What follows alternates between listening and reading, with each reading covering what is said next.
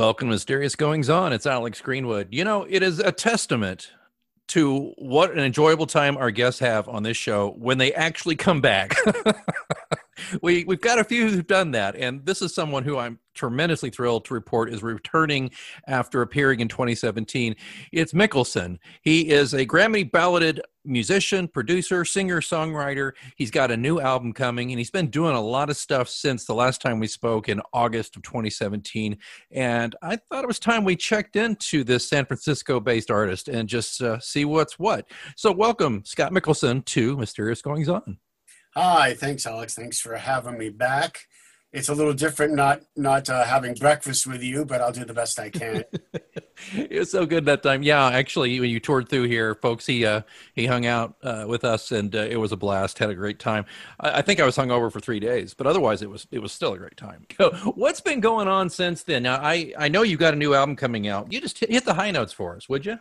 Well, and the last time I saw you was right before my previous record, A Wondrous Life, came out. And that record was, I was really happy with how that all worked out. I had played most of the instruments and had done it all myself, the recording, the mixing, everything. So it was a real Mickelson effort, and as opposed to having a lot of guest musicians. And really the thinking at that point was that I'd begun to get so busy with producing other artists, I didn't have the time to schedule extra sessions to do my record. So I was just kind of going in and recording 2 hours here, 3 hours there, whatever I could get in, and just enjoyed doing everything myself, which I hadn't done since, the Fat Opie days years ago. And then I toured all over the country with that, and also did my first European tour. With that. I started getting press in the Netherlands and in Germany, and went over and did shows there, and came back. And what else did I do? Right before that, I had done a benefit compilation called After the Fire Volume 1, which raised money for the people who had lost their homes in the Northern California fires.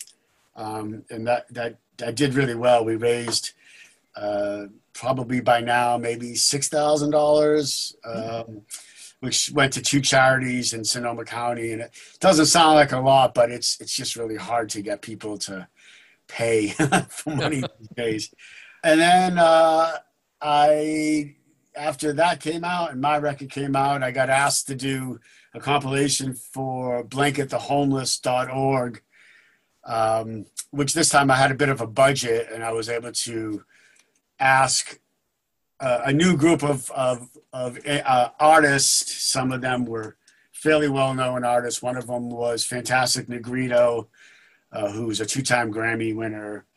And that LP did okay. It's still available, and just go to blanketthehomeless.org. It was created as a double LP, and it's really good. It's 13 out of the 15 tracks were all tracks that I recorded here, and I'm super proud of that. And then it came time for me to do my own record and tour, and I've been fairly compromised time-wise to do my record, and I needed to start my own touring, where right now I'm supposed to be in Seattle playing, but I am not. And I needed to have product in Europe at this time. And knowing that I wanted to do an LP, you need about 6 months to manufacture LPs. So I had to, long story short, it ended up being only 7 new tracks plus a live track, an 8-song LP, because I was rushing to meet a deadline, even though I had more songs written. And then, of course, the deadline is fictitious because of the COVID. So I have this 8-song LP coming out called Drowning in an Inflatable Pool. Yeah. And I played most of the instruments on this, but what I really like about this record is because I was returning to it intermittently, it was always really fresh. So every time I went to a track, it could have been weeks in between. It was, hey, this is a good song. I don't remember writing that. That's pretty cool. It's one of the first records I've done where I actually enjoy listening to it when it's done. And the writing of it began shortly after the 2016 election. So I didn't know at this time with how some of these songs were going to resonate. One of the first songs I wrote for the record was called "The Lockdown," and I wrote that in 2016. And it was really after Trump was elected and what he was doing with his executive orders and the undoing of every environmental law and everything that Obama did. To me at that time, the lockdown was that the country was in a lockdown. You know, we were kind of trapped in this environment where Congress had no say. And of course, now that the record's coming out during a lockdown, it seems poignant, sadly. Okay, you're blowing my mind because I listened to that and I thought you must have written that towards the tail end here. I thought the lockdown was literally there because it's a fairly, if you listen to the lyrics, folks, and you must get this album when it comes out, it's very apocalyptic, the imagery you elicit here. So you're telling me this was something you wrote in 2016? Yeah. Oh my gosh. Yeah, I was performing it solo on banjo in 2017. Yeah. Oh or maybe 2016. Yeah, 2016, yeah. The words, they make no reference at all to disease, to COVID or that kind of thing. But it's the oppression is oppression, and it, there's it's hard for me to recite lyrics unless I'm start from the beginning, but it holds up. Actually, I kind of felt weird putting it on the record because I didn't want it to seem like I was cashing in. But I mean, it was already the record was already being manufactured before the COVID. So there is a line in 24 hours we'll all forget. Yeah, I was referring to. Well, Trump was so almost. I hate to say immune, but he does these radical things and statements so quickly that every single day it's a new deflection. It's yesterday he said this, today he said this. So no matter what bullshit he puts forth, tomorrow we're not really going to remember it. In 24 hours we're going to forget. And he knows he's doing this. It's don't look over here, look over here. And so that's what I was referring to in that line. And also the line, the devil is at your door. And... Yeah. Yeah. Well, you know me, Scott. I'm very intense about the lyrics, and that's one of the things I absolutely love about your work. And I don't be mad at me and say I'm being a jerk by saying this, but I just been listening to the new Dylan album. And of course, Love and Theft. Jerk. I know, you idiot. But I'm listening. Love and Theft is one of my all-time favorites by him. But I'm serious. I see this. The way you use lyrical imagery, the way you craft your lyrics is really reminding me of what Dylan's been doing a lot in the past 20 years. Not saying you're doing it because of him at all. Not saying that. I'm just saying, though, that it's reminiscent of that for me, which just warms the cockles of this writer's heart. I love it because you conjure up all this imagery. It's just interesting because, don't, this is from a previous album, but don't buy the trailer if you can't back it up. And you've got all these other things where you seemingly, in less skillful hands, you would be jamming things together. And in your previous interview with us in 2017, you talked about how you do the music first, but you write down phrases and things that come to your mind, and then you go scavenge through those scraps and you put them together. Are you still doing that? Yeah, that's the only way I write. I don't have any other method. I don't sit there and write words and take note. Like I don't know. I mean, I could show you. I probably well the people listening can't see it, but yeah, here you can see this is what I do. Holy cow! So he's showing me some scratch paper, and there's lines and lines you've scratched. Now, there's several lines you've scratched through of your handwriting. What does that mean? That means I've used it in a song, so I don't think it's that. Okay. I got to tell you something. I do the same thing for my books. This is, I shouldn't tell people this because I find a line I like, or I hear something, or I turn a phrase, I'll just write it down and then I'll somehow try to work it into a book later. I just think that's fun, and that's a good part of the process. So it Yeah. thrills me to see that you're continuing to do that with your own process. I just, I don't, I've been writing songs, and I know it sounds weird, but I've been writing songs for 50 years now. I mean, so I, I don't really, I'm not one of these guys who I get in a mood and, I'm really deep right now and I need to sit down and write. I mean, I'm sure I have written songs in that way, but that's just too much pressure to sit there and say, okay, now I have to write. It's like, it would be like an artist going up to a blank canvas and just say, okay, paint a picture and have it not be abstract. It's just not how I like to work.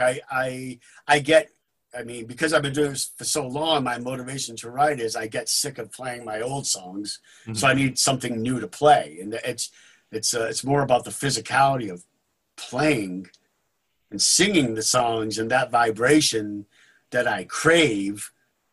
And when I want to play, I go, oh crap, I don't want to play this anymore. I really need to write something, just write new stuff for my own sake. Right. And then I eventually get some music, some riffs or melodies. And then I'm like, oh crap, now I got to sit down and actually write the fucker. And then I sit there and it takes as long as it takes. It's usually a few days, maybe 10 days at tops. I've learned over time not with any placeholder lines, where you do your first draft and you have to be honest, is this a placeholder line? Every lyric has to be perfect. And there's only so many lines on a song. So it's not like writing a novel. As a songwriter, if you're only, writing 15 or 18 lines, they should all be perfect, in my opinion.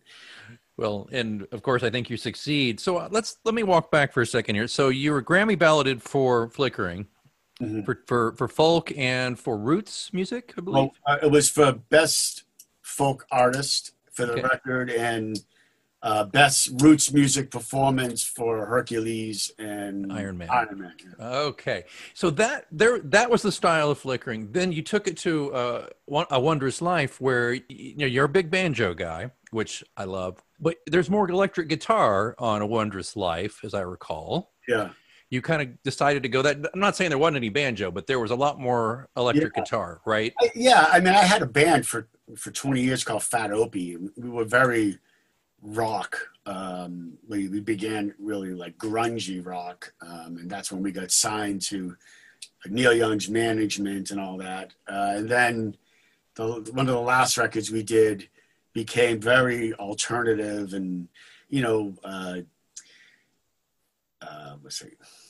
Was it Victoryville? No, my favorite band, Tom York, Radiohead. Oh, Radiohead, sure. And Radiohead was really exploding, and it was hard not to be influenced by what they were doing. And so I made a record called Airstream, with a Fat Opie record called Airstream, which I still think is a great record. And that was, I think, A Wondrous Life is very similar to that, and the way I use loops and a lot more electric guitar and a lot more complexity. I guess it is similar. Yeah, similar. Well, so it wasn't a new thing. It was newer because I hadn't done it in a while. Right, and that one had the song that we played last time you were on. "Crazy Is the Only Place for a Saint," which I love. But the whole album's fantastic. "No Such Luck" is great. It's one of the great cuts. I remember though, I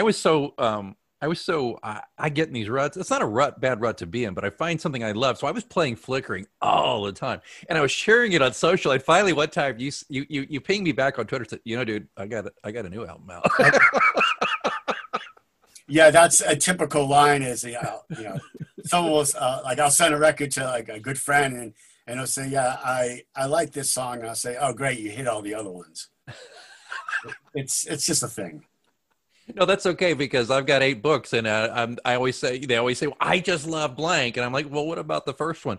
Yeah. Nobody ever says they love the first one. So, Oh, hey, that's okay. There's 6 or 7 more after that. But if we carry this going forward, though, so you went from more of a folk edge to a more alt rock edge. Where are we with Drowning? Where are Drowning in the inflatable pool? What kind of sound are we talking about here? well, I didn't write. I'm trying to think now. Jagged Tooth, the first single, which I'm super, super excited about. Yes. July 15th July 25th. And I have an animated video coming out 2 days before on July 23rd. And that'll world premiere in American Songwriter. So that'll be cool. The video is great. And that song, lyrically, I mean, again, I wrote this at least a couple of years ago, but the lying culture that we live in, it's like every day it's a battle of lies, and and how it's become so normal. How it was so shocking. Alternative facts was so shocking in 2016, and now it's every single thing out of Trump's mouth is a lie. I mean, and half, 40-50% of the population just accepts it. And it's so in Jagged Tooth, the character, every single thing that comes out of his mouth is a lie, a deflection, or an excuse. And it was like writing from Trump's brain. Is that where the line is? I was doing my best to tell you the truth, but every time I cut my tongue on this jagged tooth, so is that from his? That's from the perspective of the Trump character. Yeah. Oh, okay. And it's catchy as hell, though. By the way, folks. And production wise, I really wanted to.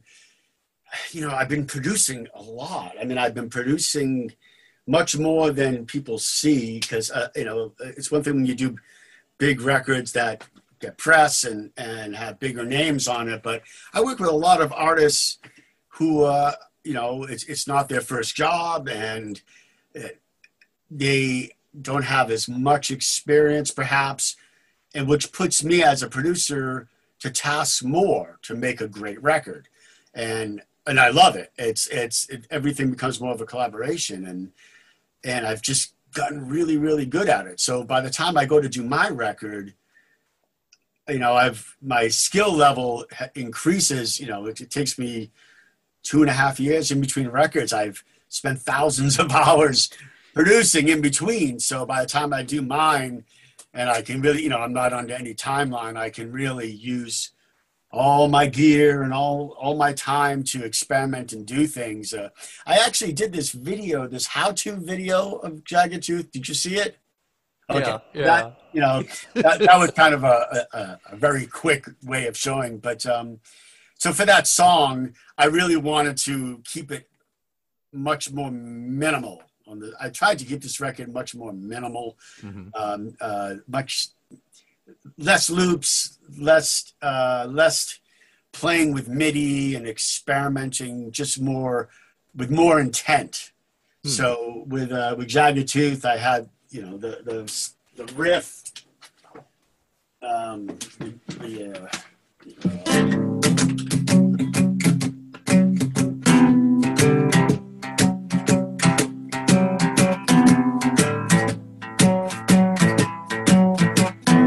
so I just had that, and I had my drums from my drummer in LA, and I just went out to my twin, and I grabbed my ribbon mics, and I just dialed it in exactly the way I wanted to hear it.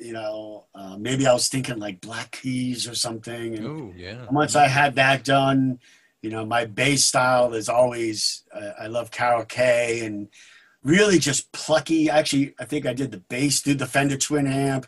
It's kind of like, not a lot of experimenting. I just did it, and then the piano takes me forever because I'm not really a piano player. And then the vocals, I always lean towards Brian Wilson and the Beach Boys and things like that. So I think for this record, there wasn't a lot of, I don't know what I'm going to do with this song like there was on A Wondrous Life.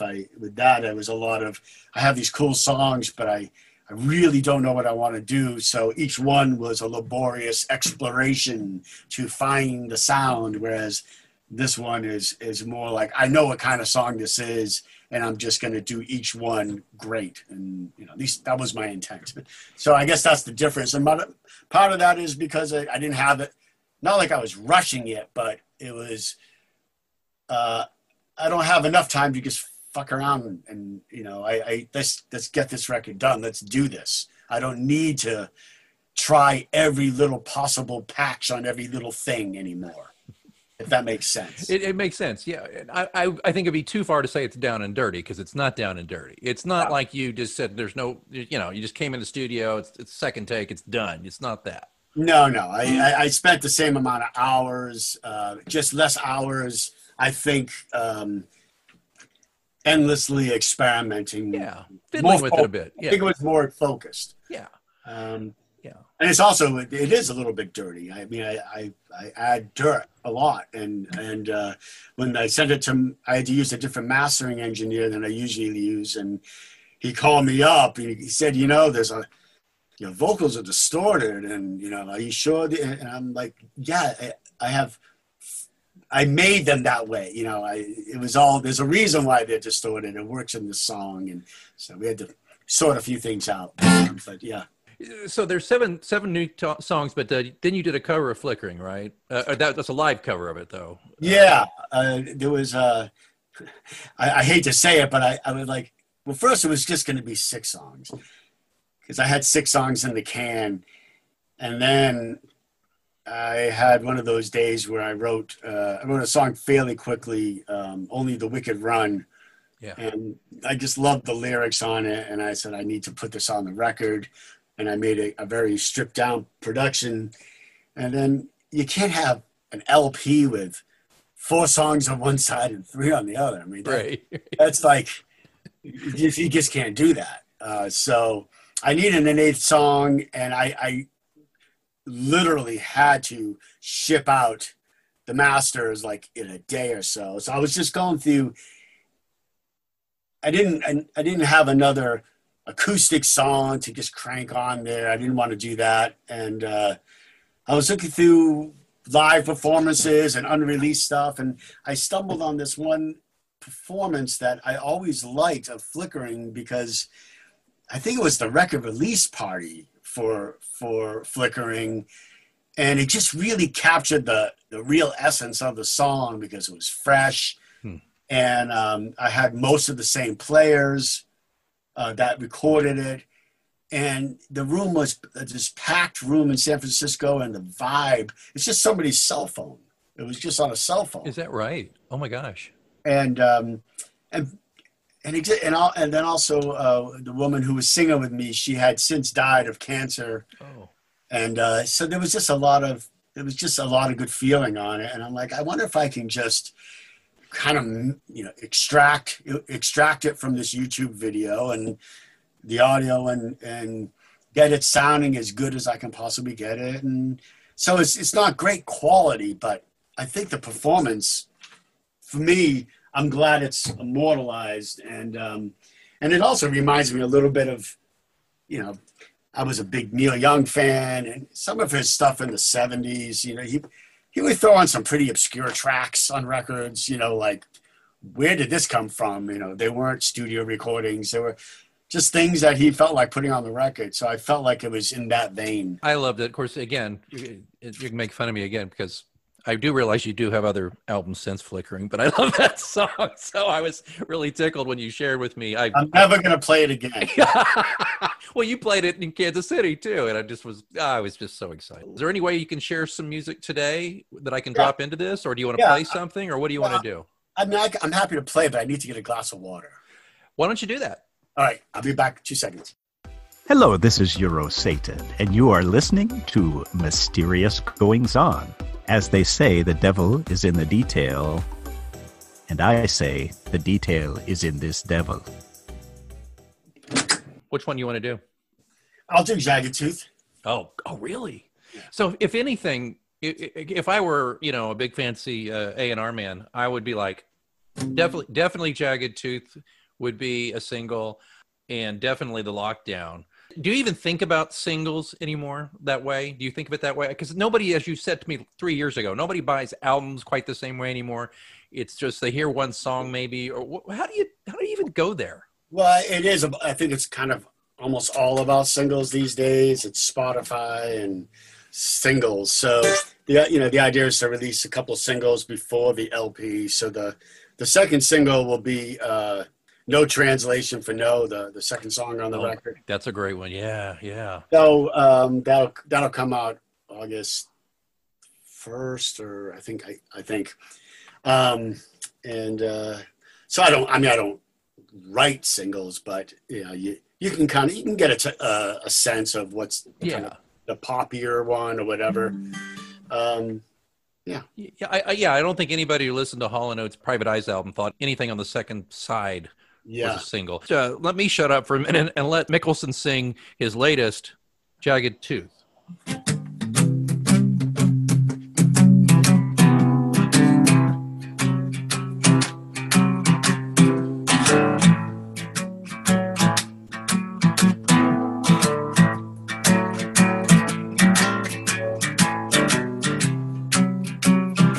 Fleeing the inferno, I'm running down the hill like a quiet revolution. It's always a solution. Ask anybody we know on the back of my claim.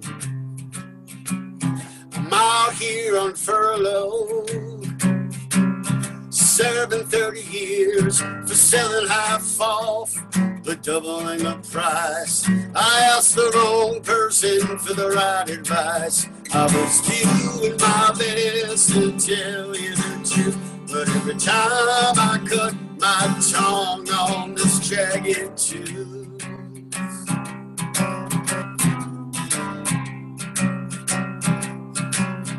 jagged tooth.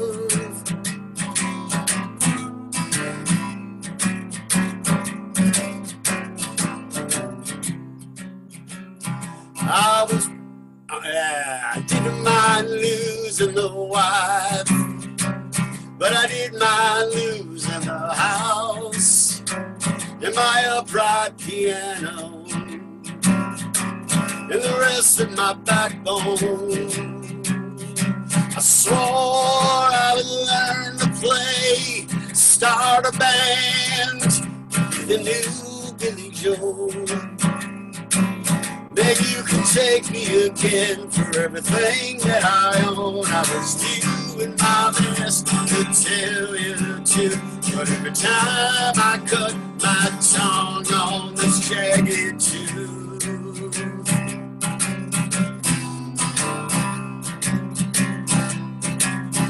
jagged tooth.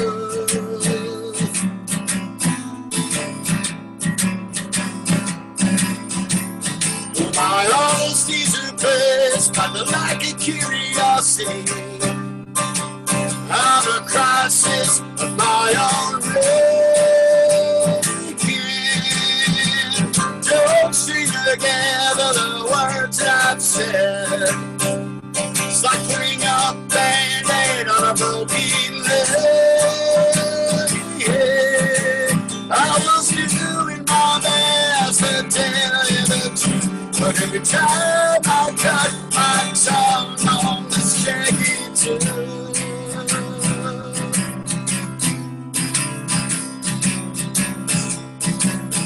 jagged tooth.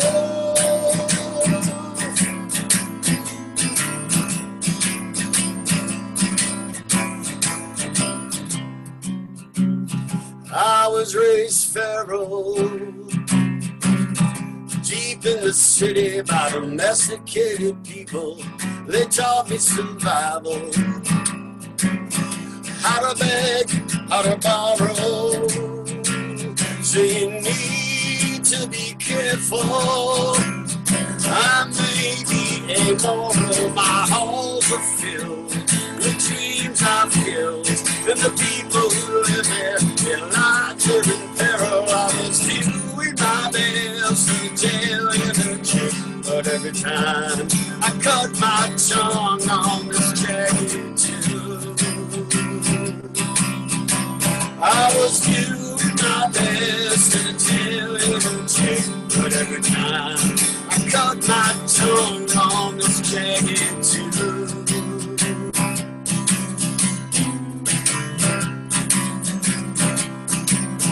Jagged tooth.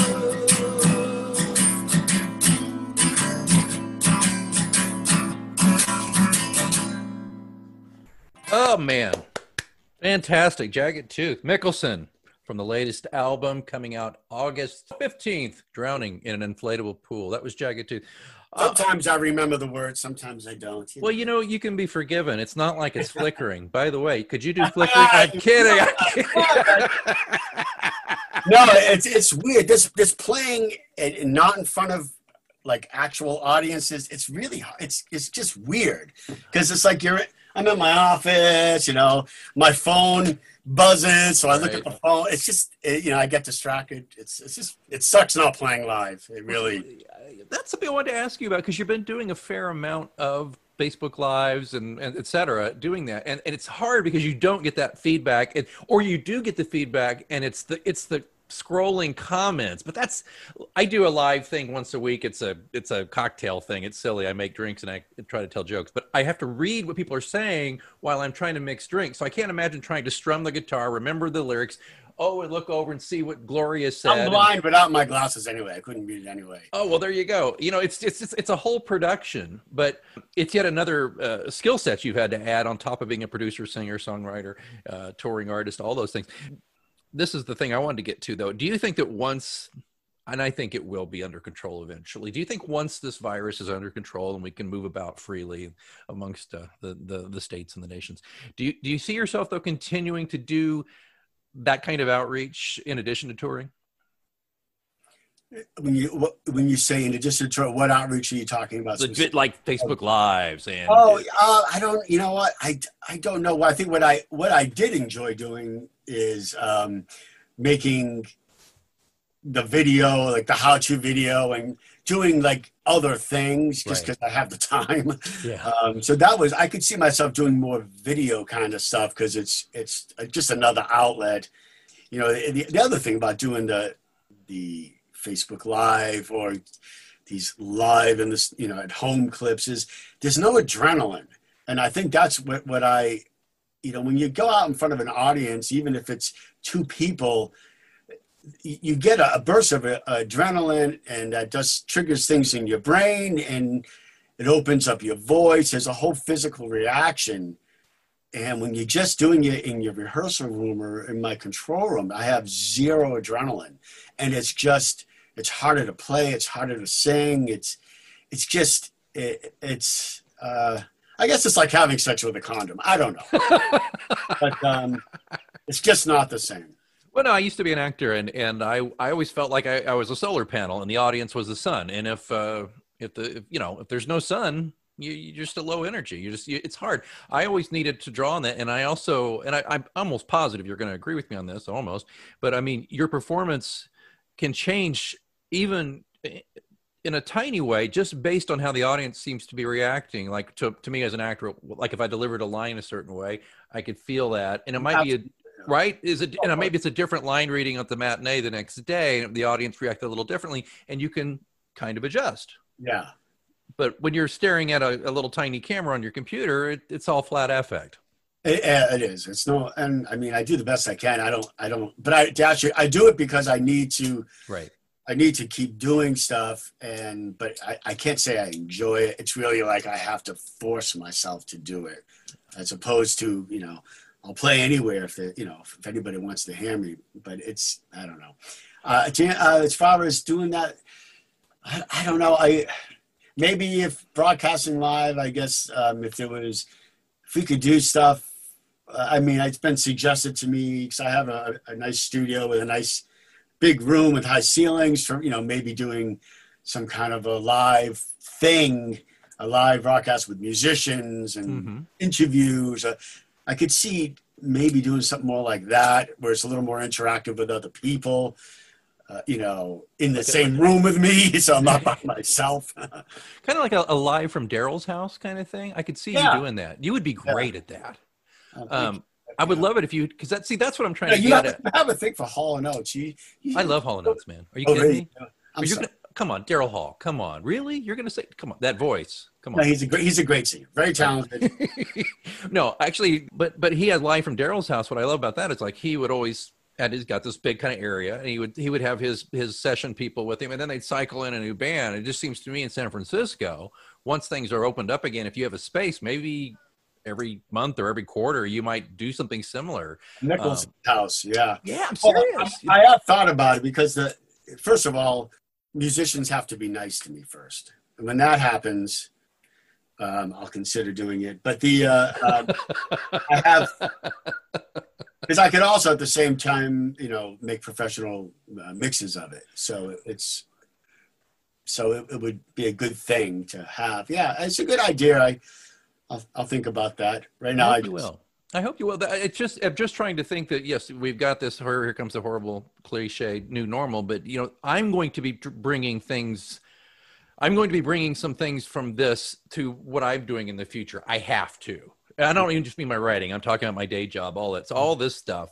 I did a little bit of this before, but now it's like you. It's how I'm making my living to a degree. So I was curious about that. So I want to ask you, how much do I have to pay for this? We'll work that out later. Usually I'm pretty cheap. I think you've already given me a free download of your album, so I think we're good. Yeah, but you only listen to Flickering, so. No, lately though it's been Wondrous Life. So I'll get onto this one in about a year. No, there was something we did cover last time that I've got to catch you up on real quick here because we talked about the business and. Forgive me if I got this wrong. I re-listened to the interview today when I was hiking. We talked about how the music business changed and how you said there is no music business as it was even 10 years ago. You said something like that. And you said now it's all Spotify and it's this. And Spotify kind of has a spotty record of taking care of the artists anyway. But now I'm seeing that you're really, are you having to lean more into Spotify just to get it? Or how's that going in the relationship? Really, the music business, at least from how I see it, is right now it's Spotify, YouTube, Instagram, it's social networking, it's people. I fought the whole Spotify transition because I'm old, and it was really hard to all of a sudden see music become a free thing. And I know, at least from my experience, and I'm sure many others, once Spotify came out, no more CDs got sold. Yeah. And once people start expecting music to be free, it completely loses value. I mean, if you were allowed to go into the cinemas and it was free, or you spent $5 a month and you could just go see any movie anywhere, anytime, as many times as you wanted, why would you ever pay $13 to go see a movie again? It can't go back, and it's just how it is. It evolved into that, and no, you can't make money on Spotify, and so it's just the exposure. And then what that was doing, it was reaching new audiences, and it could help with touring, but like everything else in social networking. It's all manipulated in numbers, so you can, you pay to play. If you want more plays on Spotify, you pay for it. If you want more followers on this, you pay for it. You pay for it one way or another. You pay for it by hiring promoters, or people flat out buying plays and things like that. Wow. So, I mean, like if I really wanted 100,000 plays of a song, I could just pay for it and it would happen. So it's all bullshit, really. I mean, there are those who do, of course, they catch on and people do go viral and things like that. I'm not saying that doesn't happen, but right.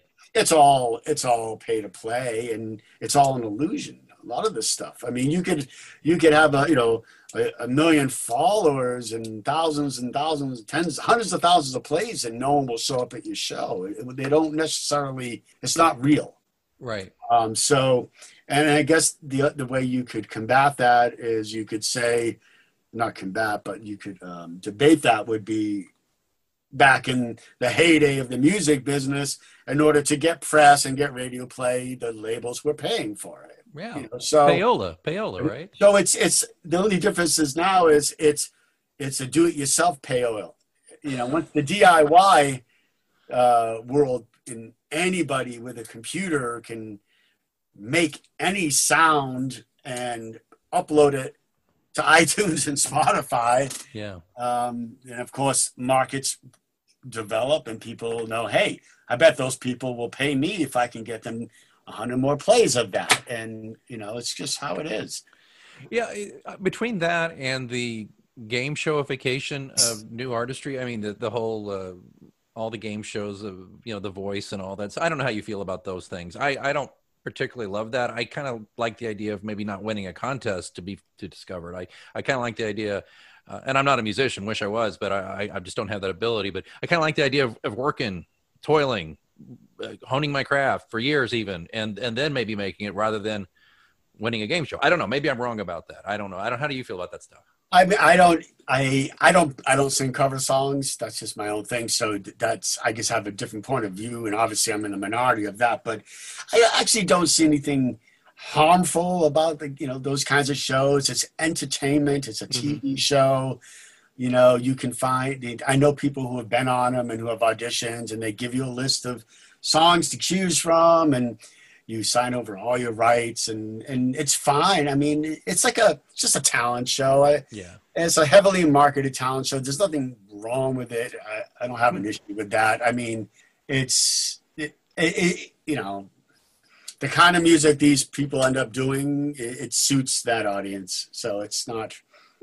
That's a great way to think about it. I guess I just think that all the things. Well, I'm an old man too, and I just think a lot of the things that I grew up believing about the business and about music, it just all seems to be a little bit under assault. Not that there weren't game shows and talent shows since TV began, radio, but I don't know. To me, it just seems so transparently awful. But again, you're right, and there are some good artists who have definitely made a career doing that. So, I also think those shows may have been a catalyst for.